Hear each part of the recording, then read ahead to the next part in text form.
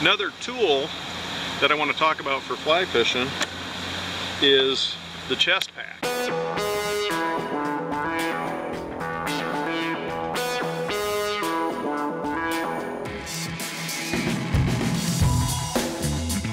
What we're trying to do here is give you tips to make you dangerous. For years, guys fished with fly vests, and you can certainly still do that. But the chest pack has gotten kind of more popular than the fly vest.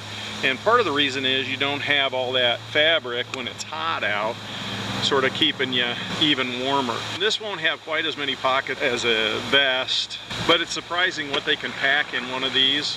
All of the gear's in front of me, ready to go. I've got adjustable height on this, so I can wade. One of the things, the fly vest hangs down low, and because of that, it will get in the water if you wade in fairly deep water. Obviously, I want to try to avoid that, so I'll wear my chest pack and I'll run it up real high so that it doesn't hang down in the water. I can wade a little bit deeper without getting all of my gear wet. I was notorious for getting the bottom couple pockets of my fly vest in the water. They go ahead, they put some waterproof pockets in some of these. It's a good place for me to put my camera, my batteries. If you got a phone, you put a phone in there. A lot of little places to hang tools. I got a little retractable nipper there. I've got my Dr. Slicks. Definitely an important release tool for trout fishing. Really any fishing with smaller hooks, smaller stuff that's harder to get out. You know, bass fishing, you don't really need them. But for panfish, ice fishing, fly fishing, I use them all the time. I did a video on them, should be available over here. Anyway, the number of pockets, the number of options, pretty darn handy. I even have I got a D-loop on the back, and bonus tip, I got a net. Most of your fly vests and chest packs will have that D-loop. It's got a clip on it.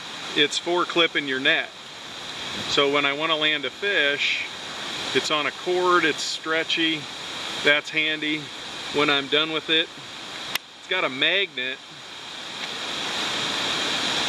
attaches to that clip and hangs behind my shoulder out of the way. It's super handy. When I need it, I reach behind myself, grab the net, it's ready to go. When I'm done with it, put it on there. It's out of the way, it's not hanging down, and you know, when you hook them down low, which is where we always used to do it, they hang down, catch on stuff, get caught on a deal, rip your vest.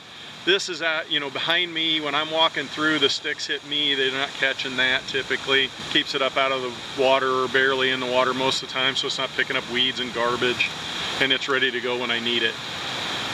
Bonus tip, net clipped on the back on the D-ring. All right, that's my tips. Let's go catch a fish.